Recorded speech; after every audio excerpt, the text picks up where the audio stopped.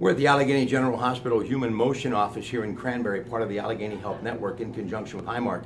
Coming up, Dr. Snell is going to be talking about flu season, which has been pretty rough for people.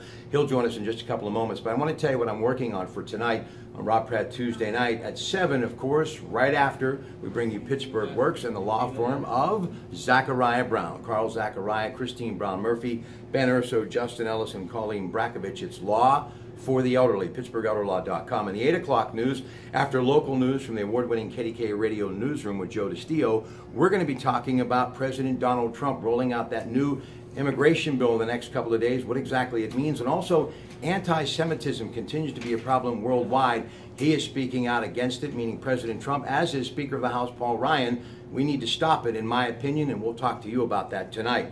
In the 9 o'clock hour after CBS Radio News on the Disk Institute of Pittsburgh Newsline, Dr. Terry Madonna will be my special guest. We're going to be talking about the legacy of John Fitzgerald Kennedy. Why?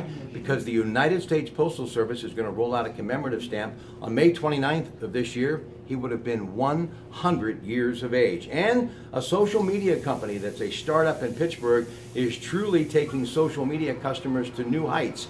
It is Community Elf with Scott Rogerson. All tonight with me, Rob Pratte, on News Radio 1020 KDK.